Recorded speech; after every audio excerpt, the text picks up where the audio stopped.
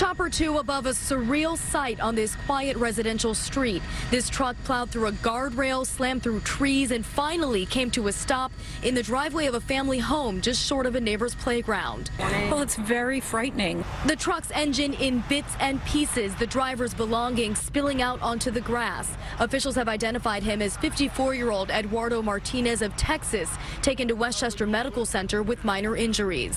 The driver actually was able to walk away and get on the stretcher. This gentleman is extremely lucky. If he had left the roadway 10-15 yards back, he would have probably went down an embankment, and we may have had a different outcome. Investigators saying it's a miracle no one else was hurt. They tell us he appeared to be going eastbound on I-287 and trying to get onto exit 12 toward I-95 around 6 this morning.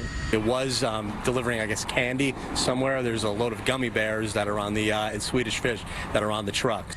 It's unclear what caused Martinez to come flying off the highway, but New York State police say initial reports show he may have been going too fast around a curve.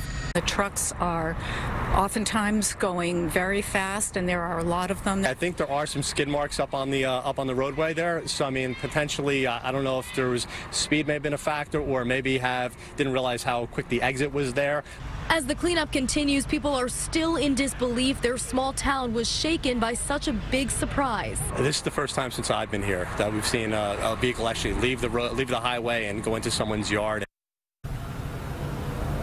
And workers are still on scene at this hour investigating and emptying all the fuel from the truck before they tow it away.